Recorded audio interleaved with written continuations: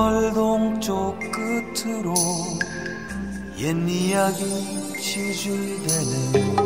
실개천이 휘돌아 나가고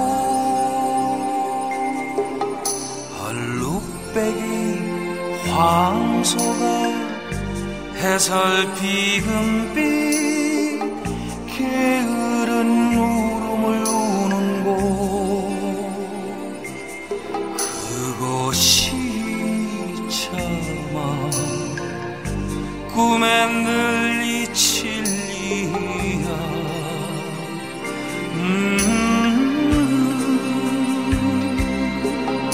지화로에 채가 식어지며 빈 밭에 밤바람 소리 말을 달리고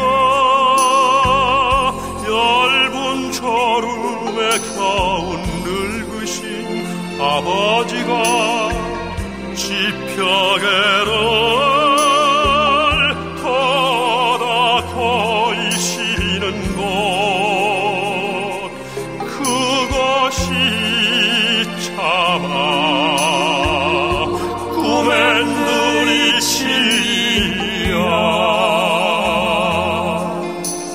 흙에서 자란 내 마음,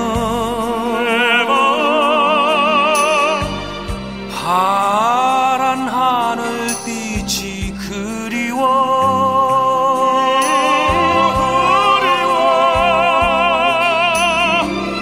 밖으로서 나사를 찾으러 그 서비스레 한푸름 휘적시던 곳, 그곳이 차마 꿈엔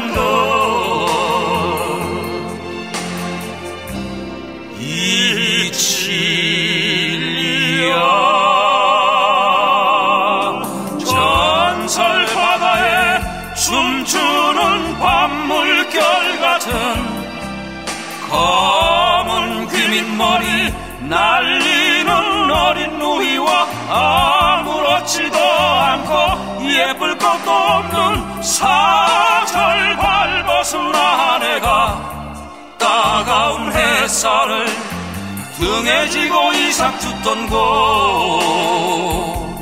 그것이 차마 꿈엔 늘 이치리야.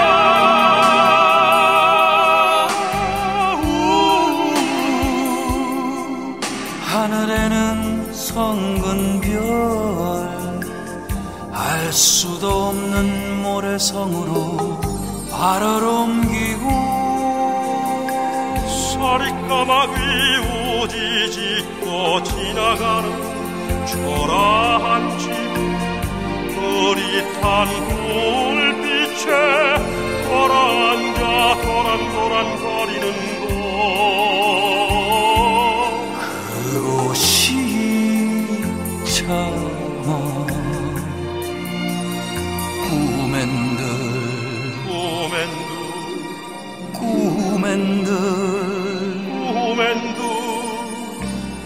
이치리야.